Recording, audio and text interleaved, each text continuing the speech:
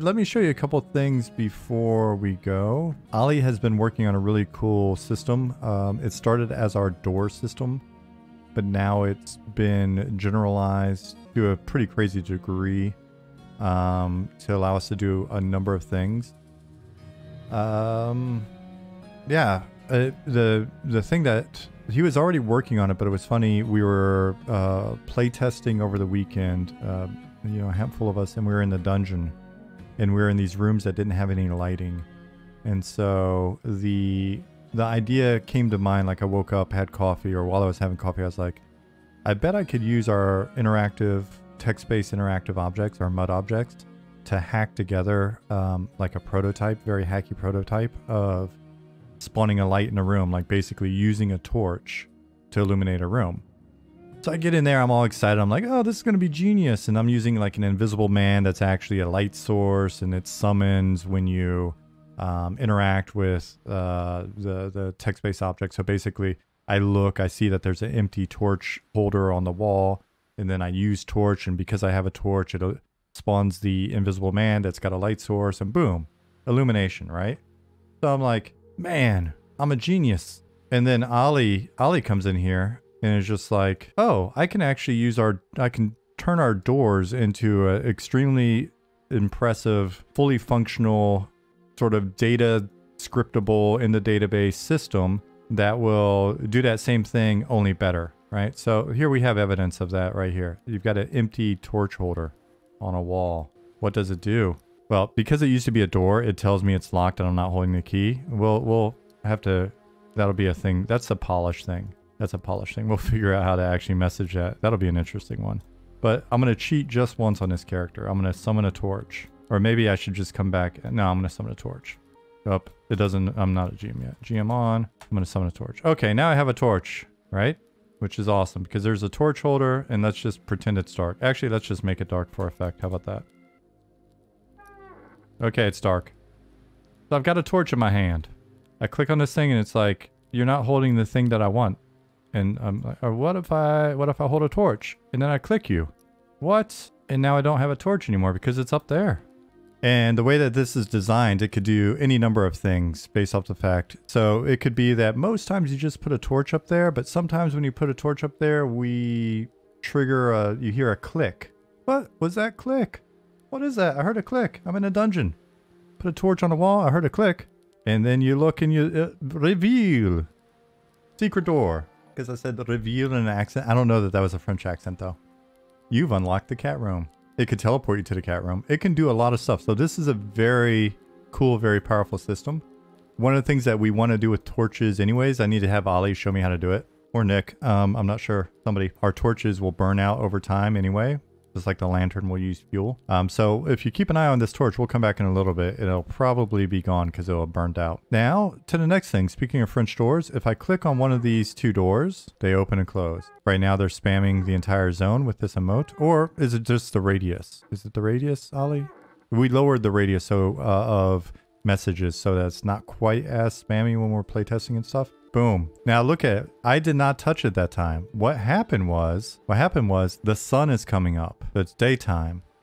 So the doors know that it's daytime and they've opened because it's a bit safer out. And now I can't interact with them either. Pretty fancy. I don't know, guys. I thought it was pretty impressive. We've got a big lever here.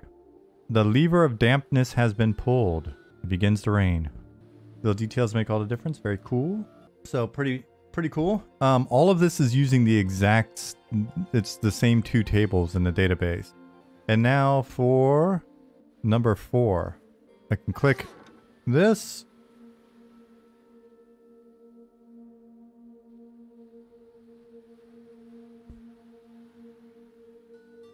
And we're good.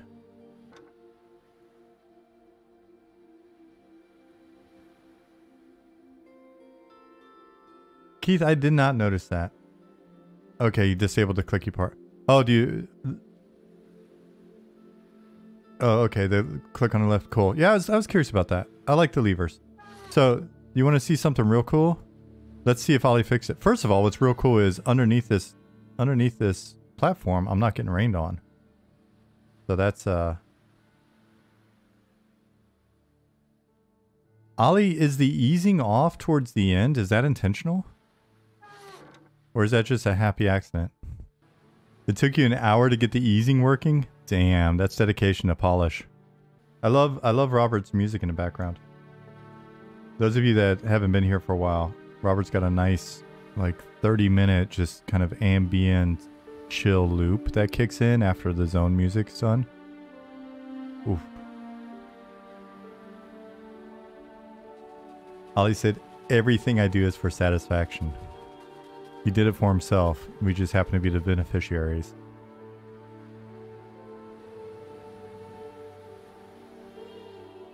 Golden Gloves asked, how do you approach making sure players don't get squished by elevators? And Ollie responded, and he mentioned this. Oh, that is nice at the end. Mentioned basically have it be a plane instead of a cube, right? Right now there's a collision plane on both sides, so it's pushing me down from above. If we just have the collision plane on the top, then I'll pop through and land on the elevator. Or what would be really maybe cool would just be to have it crush you and kill you, and then smush your corpse into the dirt for being a dummy. Yep, that's the kind of game we're making. Sorry guys, if you didn't know that. Alright, so let me actually start killing some stuff. We are 46 minutes in, and I've yet to rightfully earn any experience, so let's get on it. Come here, skeleton, I need your bones. I need your bones. I want your bones. Hey. I am a necromancer, Alvius.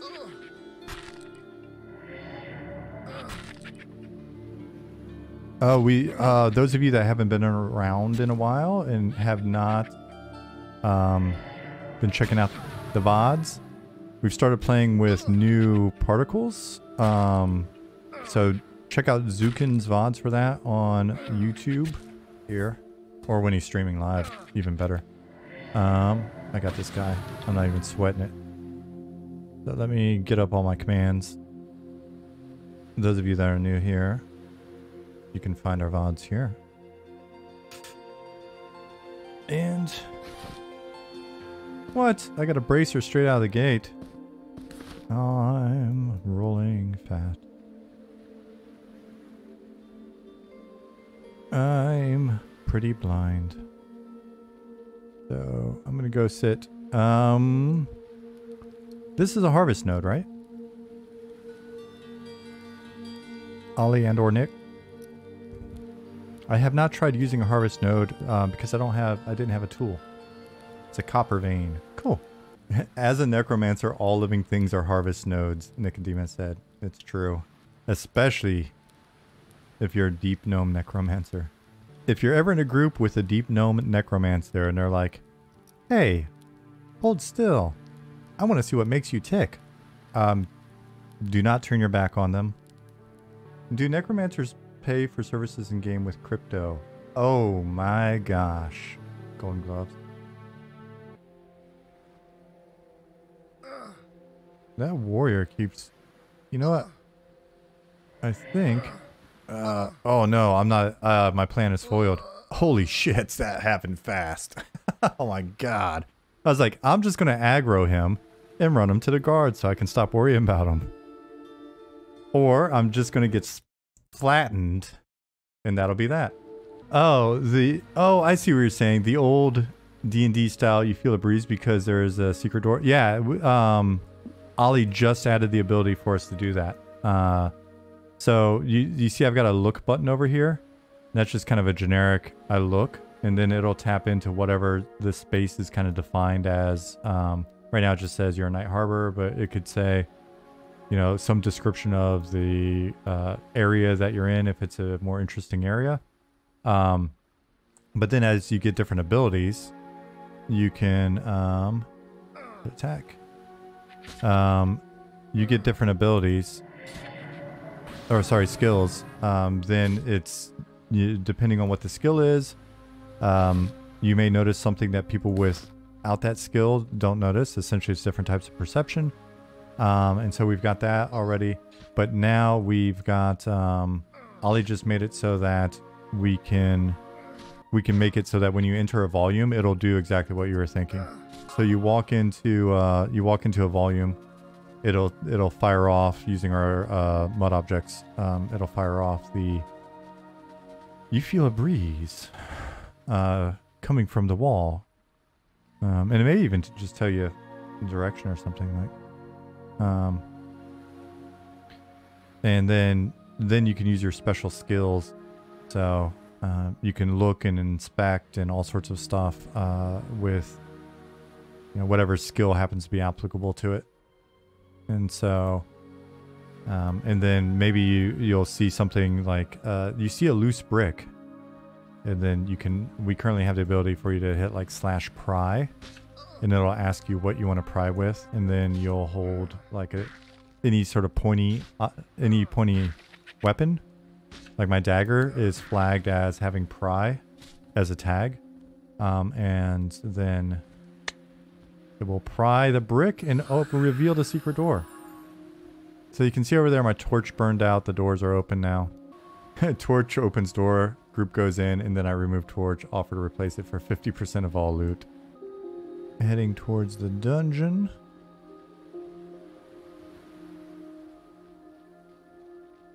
Nilni asks, sorry if it's been brought up before. Never apologize for a question. That's what we're here for. But any thoughts on level difference while grouping experience gain?